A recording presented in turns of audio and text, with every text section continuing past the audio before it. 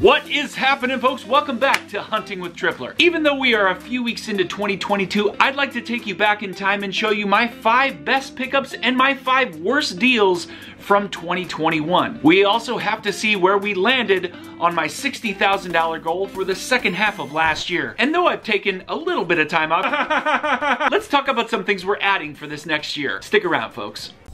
I collect so many things. Would you like to share this journey with me? I will show you the prizes I got today. So come along with me, come on and join the chase, yeah! So some of you might be wondering why I've taken such a long break, and part of it is because my day job has been very busy and I owe my time first and foremost to that. Second is time with my family, especially over the holidays. I really wanted to be present and not overdo it with respect to making YouTube videos, making content.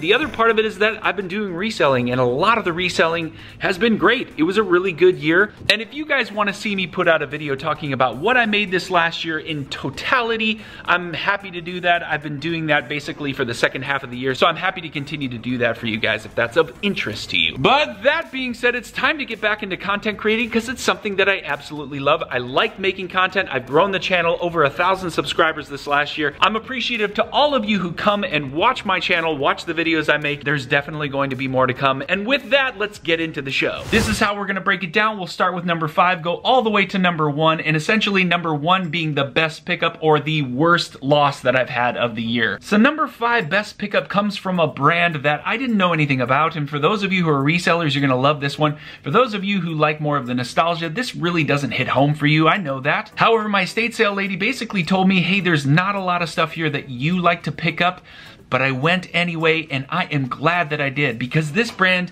Miele, is a vacuum brand that apparently goes for insane money. I paid $40 for a vacuum that to me kind of looked interesting. And even though I looked up the comps, they were hovering around $200. It wasn't until about a month or 2 later when I was ready to go list that item. Turns out that item was worth $600 to $700. And when I finally did list it, I sold it within 3 days, and I sold it for just about $800. It was such a great value and such a great score, and considering how much I paid for it, it's one of those items that you won't find very often, even though maybe from time to time you might see one in a thrift store or an estate sale. I guess keep your eye out for something like this, because even when you're surprised, it's always nice to be surprised in such a way where you're making a ridiculous amount of money. Now, my 5th worst deal or pickup of the year comes courtesy of a storage locker that I got here in Long Beach, California. Now, this storage locker came with a story. Apparently, the entire facility was originally an insane asylum. Now, of course, we don't really use that nomenclature anymore, and we've come a long way with mental health facilities. It's interesting to note, though, that when you hear insane asylum, you associate it with horror films. And it really was the type of facility that was kind of horrific. Not only because I didn't really get anything out of the locker, paid about $200 for it, I also found a family of rats. Oh God, no, there's a mouse. Oh God. Nestled in the items I was picking up. So not only did I not make any of my money back, I also had to go through the process of cleaning up rat feces and getting rid of rats. So if you're gonna buy storage lockers, there's the possibility that you're gonna have to clean up this kind of stuff. And though I wanted to put this one much higher in terms of monetary value, I didn't lose a whole lot, but it really sucked. Just in general, really, really bad deal. 3 of these pickups that I have on the best pickup list actually comes from one seller. And this guy was such an awesome guy, I couldn't even pay him more. He wouldn't take my money, and he was really just happy to get rid of stuff. And he had no sentimental attachment to it. Of course, I did in some respects. Some items went into a collection, the others I was happy to resell. But this particular episode that I put out actually flew way under the radar and didn't get a lot of views. And that being said, I'm gonna give you a nice recap of what I got here. I'm trying to remember exactly how much I paid for it, but I believe I was trying to offer him around $200 or $300 for everything, and he absolutely said no. I think he wanted like 40 bucks for it, and I was like, no, that's not gonna happen. I kept trying to get him up to a number that I felt was even somewhat in the realm of reasonable, but he just wasn't having it. And so I think in the end I paid around 100, 150 bucks for it. I know many of you out there are probably gonna look at that and go, you are a terrible person. I just couldn't get him to take more money. But this lot came with comics, it came with sports cards, it came with Pokemon in-box games.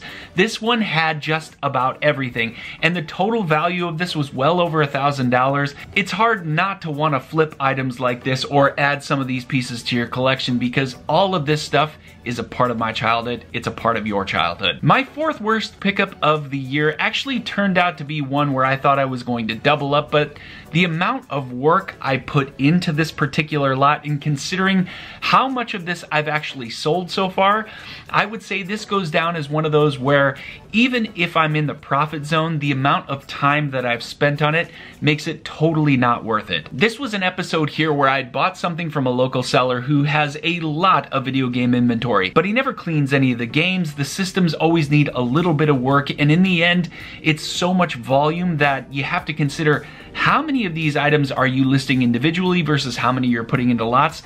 And a lot of these I had to sell individually just to get my money back, but considering how much time, which was hours of work, I would say this turned out to be less than $10 an hour in value for me, probably closer to $5. And I have to say, when I'm in that area of profit, it's totally not worth it, and this is definitely one I regret. Now, somewhere in 2020, and I don't remember when it was, but it was Phoenix Resale, it was Chase After the Right Price, and I'm sure there were others who were out there flipping Switch Lites for game collections, and it started to become a thing. I don't think I really got into it. I'm sure I did some in 2020, but this one happened in early 2021. And when the gentleman reached out to me, originally I kind of saw what he was sending to me and it really didn't seem like it was going to be a great deal. So this actually ends up being deal number one with a guy that I made a lot of great deals with.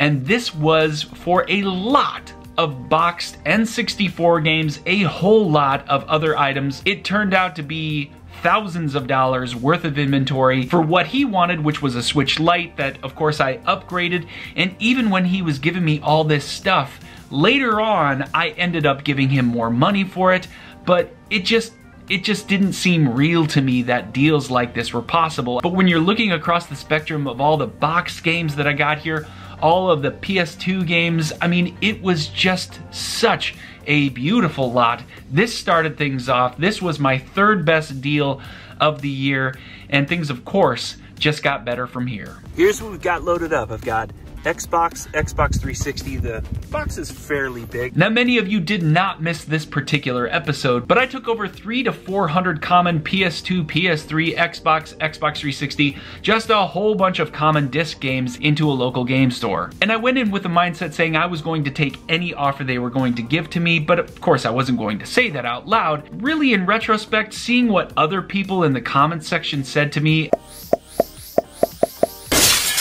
and seeing exactly how much money I got for this. For store credit, we're looking at a total of $64.16. Okay. And then cash-wise, so that's gonna come out to $51.33. I got totally ripped off, because even on the low end, a lot of game stores should be offering you close to $1 a piece. I got close to like 20 cents per game. And there were some really solid titles in there. So in the end, I definitely would call this one of my worst deals, considering I just took way too low of an offer for it. And I was like, sounds good, thank you. Then I waited. Let's do this! Woo! Yay! The one thing, the only thing that can stand in my way. No!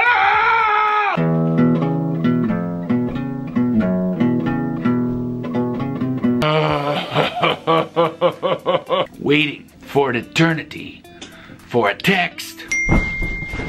Oh.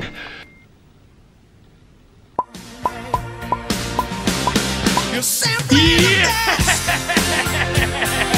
Number 2 comes from the same guy this is when he decides to give me his entire childhood toy collection. And this is where we really uncovered how he didn't want any of this. His kids didn't want any of this. He's like, I need to get rid of this. I have no connection to it. I gave him more money from the first deal we had, and then I tried to give him an insane amount of money for this one, and he just wouldn't take it. I think in the end I gave him close to $500-600 bucks. This was such an amazing score because some of these items ended up in my collection up here, and others were such great resale items that I ended up going so far over what I paid for this that deals like this aren't going to happen. But it turns out if you keep digging, if you keep staying out there, these deals actually do happen. They happen so often that you'd be surprised. And I know, again, I got a lot of hate for this episode saying you way underpaid him. People have to remember, I tried to pay him more. I tried. He just wasn't gonna take it and didn't want the money. I don't think money was an issue for this guy. He just wanted to go somewhere where he didn't have to take it to a donation center simply because I told him I wanted it. So with that said, this was my second best deal of 2021. My second worst deal actually comes from a collector. While I was in Arizona visiting family, I took an opportunity on a Saturday morning to go to a garage sale where the gentleman said, hey, by the way, I opened yesterday and basically sold most of my good stuff. And I was like, oh, that really sucks. But he did have some vintage Star Wars action figures and vehicles that he had up on a local market that he said, hey, if you want to take all of this for this price, I'll give it to you right now. And I was trying to do some of the calculations in my head, and yes, I was making money on this deal, but what I've learned and how I've started to get more into selling retro toys, it's a slow market. It means that you have to be able to sell it at the right price to move it quick, and by adjusting my price down, I would be getting to a point where I'll probably just get my money back, which is eventually going to happen. Considering how much time, considering how much I paid for the lot, I'm probably going to end up losing money on this deal. Again, it goes down to making less than $5 an hour on the deal. If not, I'm actually paying to have bought this lot in the first place. Just because you want to buy retro items, retro games, or retro toys, don't do it just because the option is right there. Do the research, make sure it's worth it. In this case, I was just really excited and I walked away really just not making any money and spending over, I think, $600 or $700 for the entire lot. But it is time to talk about the best pickup I had all year, which actually turned out to be so fantastic. This was the first deal I made from a YouTube subscriber, Julio, and his brother, of course.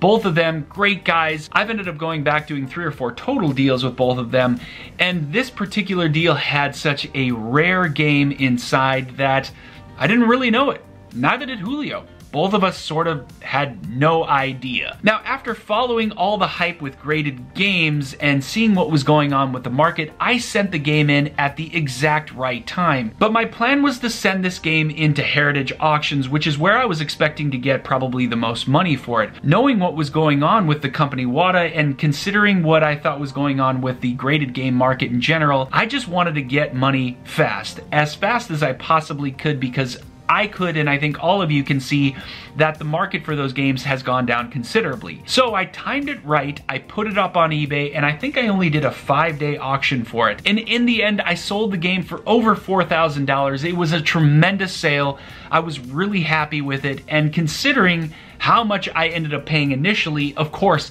I went back, I gave more money to Julio on the second deal we made, and I couldn't have been happier. But it was one of those situations when a deal like that comes about, you gotta treat it special, you gotta treat it right, and I think I timed it right. I think the relationship I made with Julio was really strong, and of course, selling Super Mario for over $4,000, it turned out to be my best deal of 2021. So things look a little bit different from the last clip that you guys saw to where we're at right now. It's actually been a few days, and for some reason I either lost the media that spoke about the worst pickup I had all year, but it really doesn't matter because I've shifted my entire office around, and so the backdrop to where I'm sitting now is what you see behind me. Well, with that said, the worst deal of 2021 is probably going to go down as the worst deal I might ever have as a reseller, because this deal cost me $10,000. $10,000 in lost revenue. Now, when I look back on this deal and when I think about what I paid for it, I'm disappointed for a number of reasons, but the reason why I'm the most disappointed is because I actually went on camera, made a YouTube video talking about the card market probably late 2020 into early 2021, and I started discussing investments as if I have any idea what I'm talking about when it comes to investing in the sports card market. In the last year, I've spent a lot of time watching YouTube videos, watching TikTok channels, watching a lot of people talk about different types of card investing. And one thing is for certain, I know absolutely nothing about what I'm talking about when it comes to sports or collectible cards. Nothing. Because those who actually do are the only ones who are probably making any money in this market. So back in early 2021, I actually, at the height of the market, went in and bought 2 cases of 1990 Fleer basketball, thinking that at the time when I bought them, we weren't really at the peak of the market. In fact, we were probably so far off that I thought I was gonna make at least $1,000 per case just by simply buying them, having them shipped to me, inspecting them, and then pretty much shipping it right off to the end buyer. Well, it turns out that that $10,000 in purchasing 2 cases is literally $10,000 totally lost. I'm trying to remember how many boxes are actually in each case, and I'm not sure if I remember off the top of my head, but regardless, I think the value of each case right now is somewhere between $1,400 to $1,500, and that's if I sold it right now, which is pretty much at the lowest point of the market. That was $10,000 invested in 1990 Fleer basketball boxes, 2 of which you can kind of see back here that I bought separately, and I think I bought those for like $300 a box. It's one of those moments I wish I could have back. I wish I never would have gone on camera and actually said, hey, if you're smart, you can invest in the card market. Well, yeah, no, don't do that, because it really wasn't just a $10,000 loss. I have Pokemon cards, Vivid Voltage. I think I have 10 boxes of that. I have some 1989 Fleer basketball. I've got 2 boxes of that. I've got 1986 baseball, 1989 Upper Deck baseball, 1991 Fleer Ultra basketball Series 2 with the Shaq rookie cards. I've got 4 boxes of that. So in reality, it's more than a $10,000 loss. It's much more than that. But I really like to just relegate it to that $10,000 because, you know, that's such a nice round number. But I think looking back right now, I try not to make any types of predictions when it comes to investing. In fact, I've changed a lot of the channel to try to pull out a lot of the discussion about, here is how I'm a professional reseller. I'm not a professional reseller. I do reselling. I make money on reselling. But for me to try to put that advice out there and have someone else interpret it and lose money on something, I don't feel comfortable doing that. So I'd rather this be more entertaining for you guys to watch as a reseller.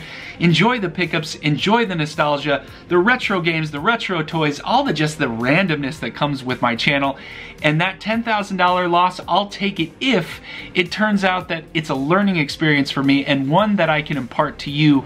Don't do what I did, and don't go on camera suggesting you're an expert when you're not. So with that said, folks, my worst loss of 2021 was $10,000, all from one purchase. And that was most of today's episode, folks. Yes, my top 5 best pickups, my worst 5 pickups. Hopefully that was somewhat enjoyable.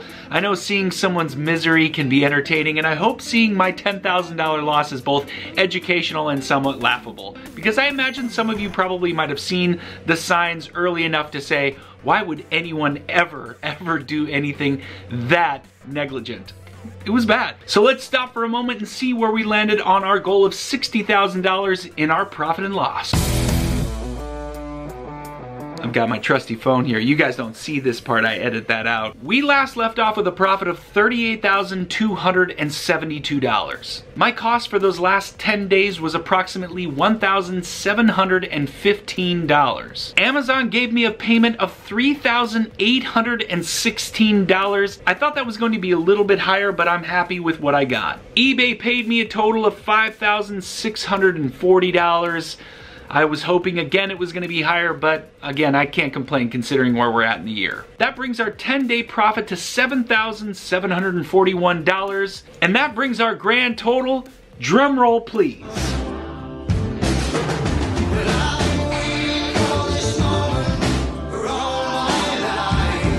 $46,013, folks. Well short of my goal of $60,000, but you know what? I'm not disappointed whatsoever. I tried really hard, and considering the amount of time that I have a day job, spend a lot of time with my family, $46,000 in profit for the second half of the year, and I'm not disappointed. I'm gonna take that money, roll that into the business. A lot of changes that are coming up, but I can't say that I'm disappointed. I'd be lying if I said so. $46,000, folks. Not bad at all. But I just want to end with a couple of quick notes. What has happened with the channel? What are we doing? Why is there so much delay? Part of the challenge of making YouTube videos is that YouTube videos take a lot of time, and I do it all myself. I do all the editing, I do all the filming. From time to time I have Emmanuel do some of the shots for me, but in general I would say 99% of what you see on my YouTube channel is me doing it by myself with my spare time. I just don't think that I could say that YouTube videos are going to replace my day job. They just won't. As much as I would love for that to be the case, they just won't. But that's not something that I regret or I'm disappointed by. I have to find the time. I want to get content out there, but I've got a number of videos in the queue ready to go, and we'll see how it goes over the next couple of months. I'm hoping to get at least one video out per week as opposed to one video maybe per month. Also, there is a new series that I am excited to talk about, but I can't talk about it yet because I think by at least teasing it, it's just gonna reveal too much and I'll be disappointed when I actually do the very big reveal. I think I've got a very big idea that will be awesome for the channel.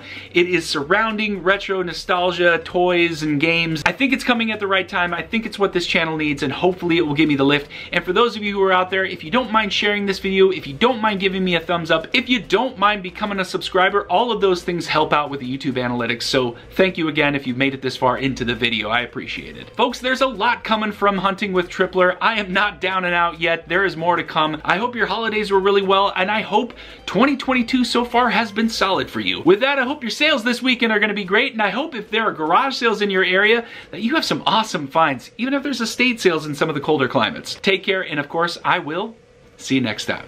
Take care.